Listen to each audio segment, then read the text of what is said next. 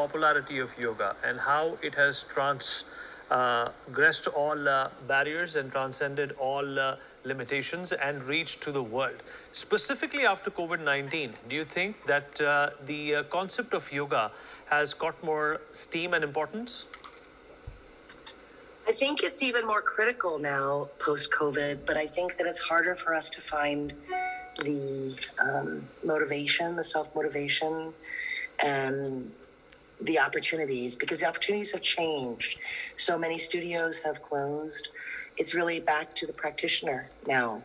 I feel that, you can't just go to as many physical studios, but there are so many online options.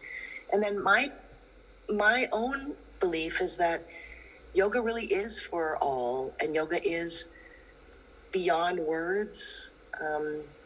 I've taught in countries that I don't speak the language. I've taught in countries that speak my own language, Chinese, or mixed language of Chinese and English, or in Indonesia where I only know a few words, or in Thailand where I can only say inhale and exhale in English, but that the presentation, connection with the body, the mind, as Noah says, but I think so critical is the breath. This breath of ours that leads to the heart. Because during COVID, I think so many of us held our breath. Correct. We just felt so constricted. We felt so afraid. It's believed that we hold so much grief in our lungs, and so much of our health is in our lungs. So even more than ever, I think it's important to connect the mind, the body, and the breath, and the heart, because yoga is, you asked, why do so many people like it? I think because of how they feel. You may not know what happened. You can't remember anything that the instructor said, but you do know how you feel. And you feel good. That's a good point. And you feel great. You feel like not master of the universe, but just good enough to be able to get through life. So for post-COVID, getting through life is a different life now. This might be the way for all of us to find just one moment of quality breath, which might give a view into our life. It might make the day better. And everybody remembers good Shavasana, because that's the best when you come out. Oh my, where was I? Right. That was very blissful, whatever that was. And that, I think, makes everyone want more. Who doesn't want to be happy? Sure. Good points there. Good points, Cora.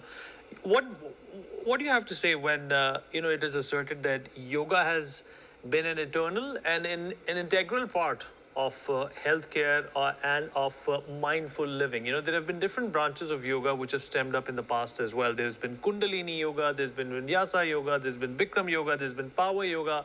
But yet, the macro concept of yoga has been untouched. It is still pure, it's still pristine, and it is still respected throughout the world. What is it about this practice, this ancient practice, that, in fact, invokes a lot of respect wherever it goes? Well, you mentioned many yogas, but they were all hatha yoga. They were all the physical form of yoga. Yeah. And that's all encompassed in Raja Yoga, which has all the facets of yoga: the physical, the emotional, the good works, the karma, the jnana, the knowledge. That's very profound. When we say yoga, we think of the physical, we think of the asana, we think of the movement. But at the end of the day, that movement, I came into Buddhism as a child from meeting a monk, and I took Buddhism not because of my family, but because of him, because of the quiet. And yet, I could not find the quiet, the whole being quiet, until my body also came into play.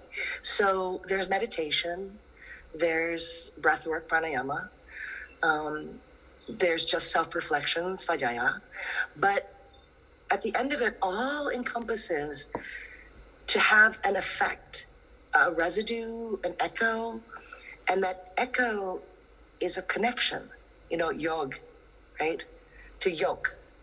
It's connection with myself and with the infinite, the divine. If you don't believe in one divine over the other, it's that which is in everything. And I think that that is the hook. So it's not just the physical, because there's some yogis that barely move. In an ashram, you barely move. And then there's ones that are super gymnastic with hot and very vinyasa, a lot of movement. But these are all encompassed, right?